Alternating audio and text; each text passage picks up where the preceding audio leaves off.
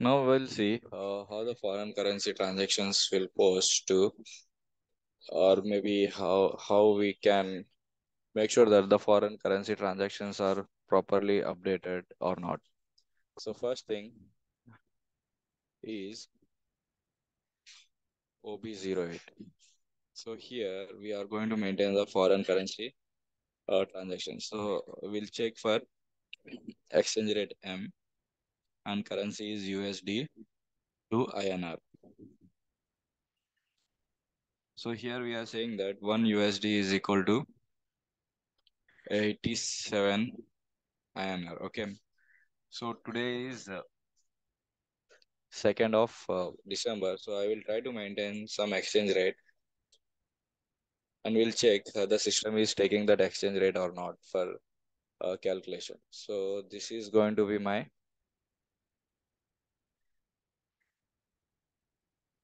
0 to 2nd December. Sorry, if I mentioned 12th of December. So this is the 2nd of December and year 2023. And I am going to maintain the exchange rate as,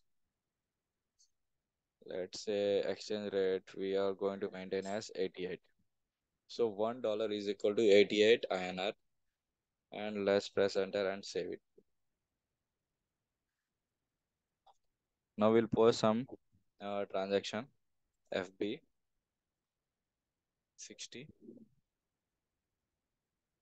and we'll go to vendor and we'll post the transaction. First, we'll understand how the foreign currency calculations happens. Then I will also post some transaction in the foreign currency and we can see. So as it is a Tata Motors US, so for Tata Motors INR will be a foreign currency, but first we'll understand the translation, then we'll go and see how the foreign currency works.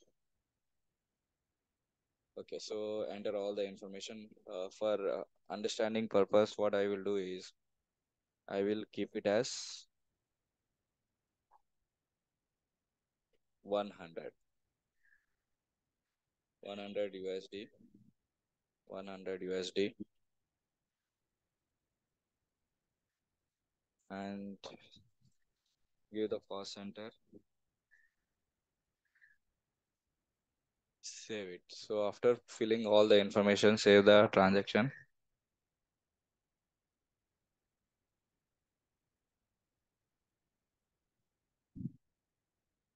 Now go to document display. So here it is showing as 100 USD, right? So let's take other currencies also, or what we can do is display currency. Under display currency, I will taking as a group currency because our group currency is INR, right? So here you can see that 8800 is been came up. So from where this 8800 is came up?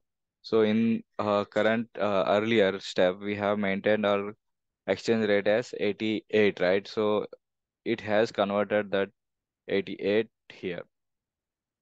Means $1 is equal to 88 into 100. So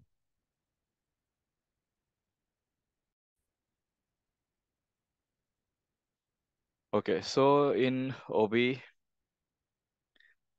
so it has came from OB08 is the transaction. So here we have maintained for today's rate.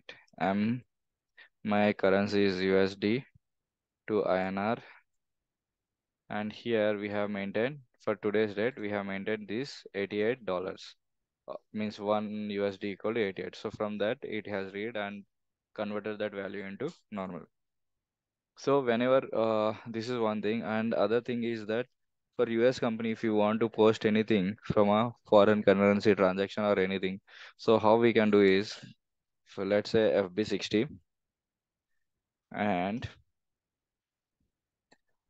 90% of the transactions, if this company, most of the time, local currency will be used for posting many transactions. So there are some vendors who are going to ask you to make a payment in the foreign currency.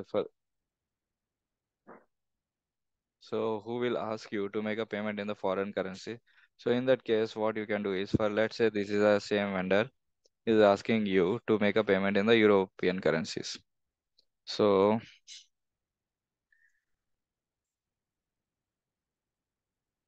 and here I will make 100 USD instead of USD. You here you have to change. So for foreign currencies, always change the currency, local currency to your foreign currency. So the payment means the invoice will be happening in euro, right? So select EUR and give all other details same as it is. So there is no change. So only here we have to make the currencies in which foreign currency they are asking. So enter all the information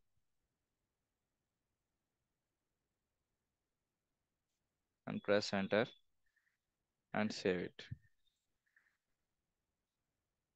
Okay, now we'll go to document display.